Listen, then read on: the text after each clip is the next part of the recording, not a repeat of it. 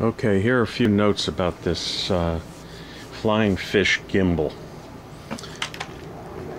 Okay, the board that I made is on there, as you can see. Works nicely. Not a lot of space in there. 13 millimeter spaces. Let's figure that was the ideal. By the way, it's working now. You can see the gimbal. But okay, so plugged it into the default F2 on the NASA. Kept all the defaults. Have a potentiometer. Calibrated that, and it works. I can go down 45 degrees. I can go down 90 degrees.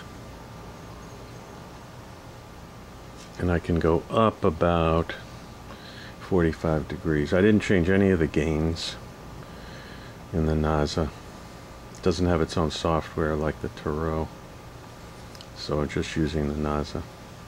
That's about maybe more than 45, maybe 50. Anyway, seems to work fine. This Phantom also has some of the expanding legs that I put on. And it also has a switch on the back. Oh, it has a USB to run the assistant. It has a switch over here for the gimbal, the FPV, and the little EOSD. If I turn this off, the gimbal went off, and the FPV.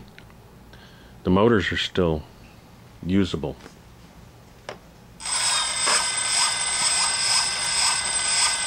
I got a rubbing issue. Oh, because I didn't put the top on yet. It's rubbing. But anyway, that's fine. Switch the gimbal back on, and it takes a while. And then it pops into place.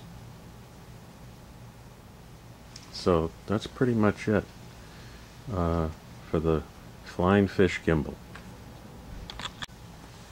One more thing I wanted to point out is, if you look right there, there's a little USB that I put in.